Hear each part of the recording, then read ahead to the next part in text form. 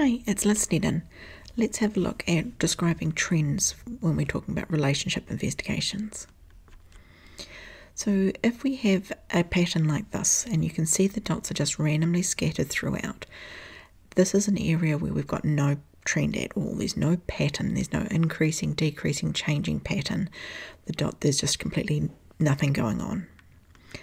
However, if we do have some kind of trend pattern, what we want to do is identify whether it's a linear or a non-linear pattern.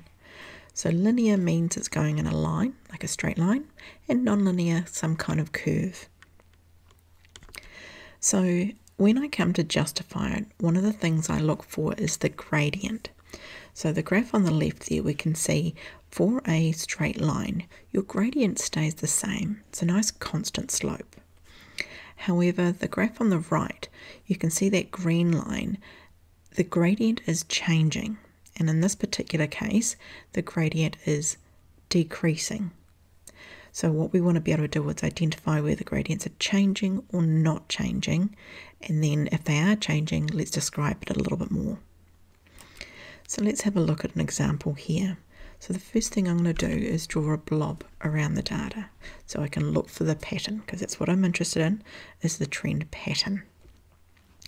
Then what I'm going to do is this one, I've tried to put a straight line, and that straight line looks pretty good.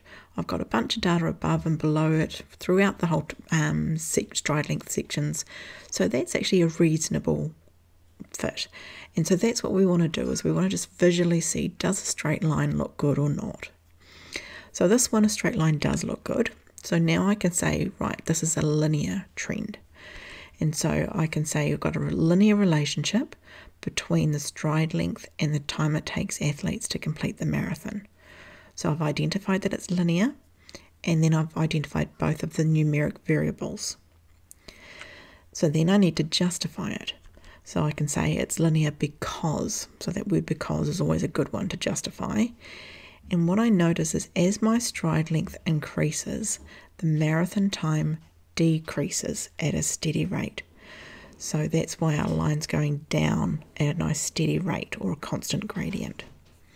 So that's an example of being able to identify, describe, and justify a linear relationship between two variables. Let's have a look at the second example now. So this is looking at diamonds, and we're looking at the carat, which is how much it weighs, and the price of diamonds to see, okay, is there a relationship? So we're going to draw our blob around the data. Now what I do is I want to draw a line through the middle of the data. So I kind of want to get it so it's roughly half above, half below throughout. And as I look at that red line that I've drawn, it does not look like a straight line. So it's not a linear model. So what we have here is a non-linear model. So that's what I want to describe.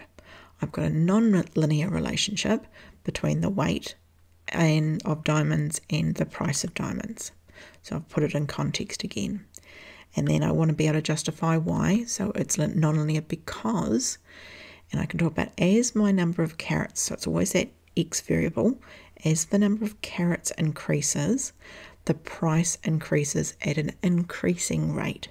So the price is going up much more each time. So there's an increasing gradient. Thanks for watching.